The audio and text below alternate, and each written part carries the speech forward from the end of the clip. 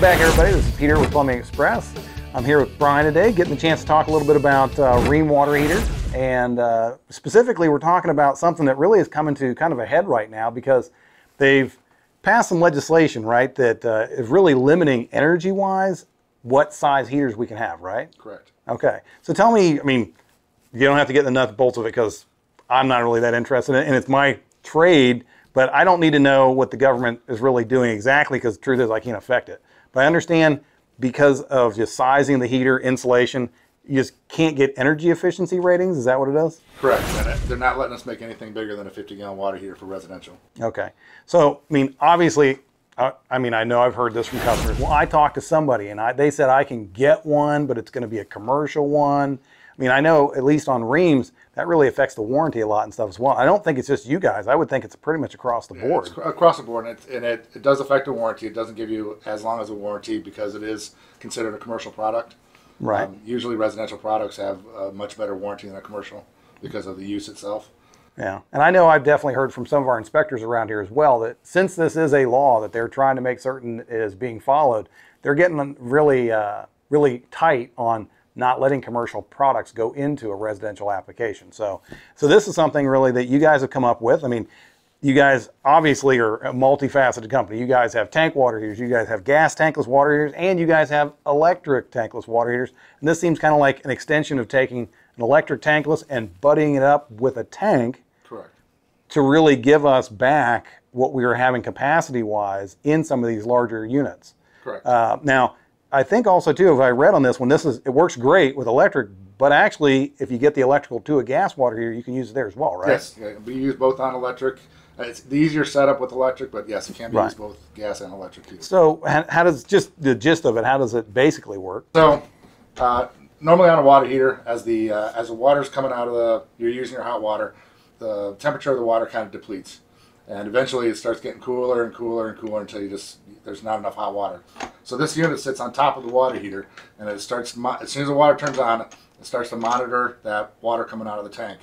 Once it starts dropping temperature a little bit, this kicks on, turns the water heater off. This kicks on and starts boosting that water up to the original temperature that you wanted. As the water keeps getting cooler, this keeps boosting and boosting, and just gives you a longer amount of hot water. So it turns a 40 into a 50, it turns a 50 into an 80, it turns an 80 into 120.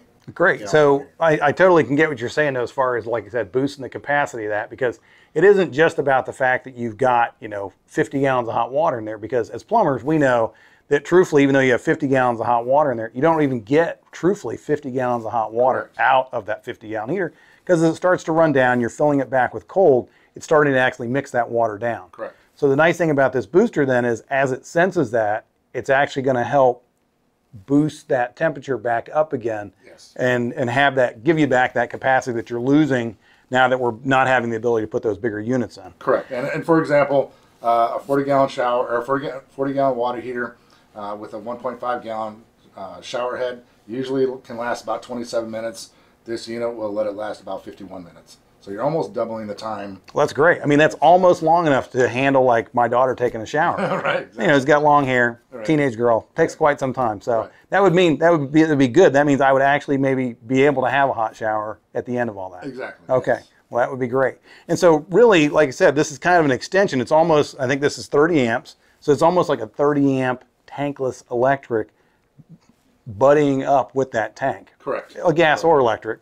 To be able to extend that. So now I know you brought up that it could get hooked right to the top, but actually you could also mount this off to the side and pipe to it, correct? Correct. Yes. It either can just literally screw into the top of the heater itself, but you can mount it to a wall next to it. That's nice. So you get the shorter heaters or you're not enough space, this can mount, and you'll still get that extended water. And that's great because down here in Florida we have a ton of condos and there is not a lot of room in those. And sometimes you might have been, I had a 40-gallon before and you might be going to a 30 because of increase in insulation size and stuff like that. So even where it's not a matter of you're losing your 80 and having to go down to a 50, maybe you actually just you had a 40, now you're at a 30, or maybe you only have room for a 30 and you want to try to boost it as well. Exactly. This is another good application for that. We just would need to be able to have the room, or you would need to be able to have the room to just get it situated. Maybe it might be in a closet nearby. You maybe just pipe through the wall. Again, it just depends on the application, but you have a product that'll service them for that. So, correct. And so seems like, you know, we've got obviously the plumbing aspect, we've got a little bit of electrical, but that really is for the most part what needs to happen,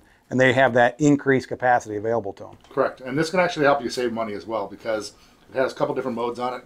It has vacation mode, so it's a setting that goes onto the system. You would have to turn it on and off, but what it'll do is when it's in vacation mode, it literally just turns off your water heater.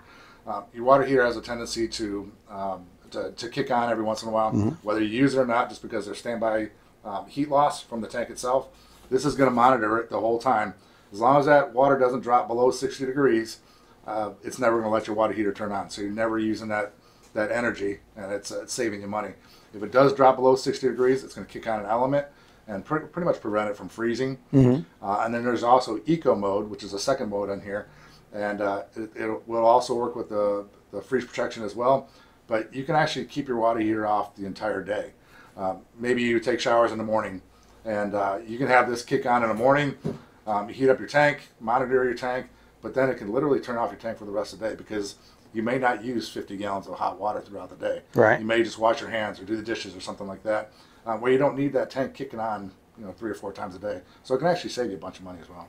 Well, that seems to me like it kind of takes the place of the old gray box that we used to see then. Exactly. You know, a lot of times you'd see, it was literally called the gray box. They're still out there, and it just has little timer settings and stuff like that. And this seems like that would actually even take the place of that, Correct. but still give you the same benefit, where instead of that continual cycle of just a little draw of energy on and off throughout the course of the day, it just eliminates that and smooths it out for you, so you're really only seeing it that one run. So when you need it, which really is the goal we have of so much of stuff that we use anymore nowadays, is to try to just do it where it's on demand. So whether it's an electric tankless, a gas tankless, you know, that truly is on demand in that sense. But even with the way we're doing the tank water heaters, you know, it's a goal, of course, to try to make it as efficient as possible. That's where these guidelines come from. Correct. To try to make it so that we are using the least amount of energy to heat the most or the needed amount of water as possible. So, Brian, I really appreciate you going over that with us, so that way we could learn a little bit more about Rheem's product. Sure. I think it seems like it's going to be a great product. I know we put several of them in,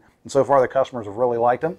So again, this is Plumbing Express, just going over some technical stuff for you guys, giving you a chance for you guys to see some new products that are coming up out there, products that we have already installed and really enjoy, along with a company that we really think highly of and know that they stand behind the customer as well.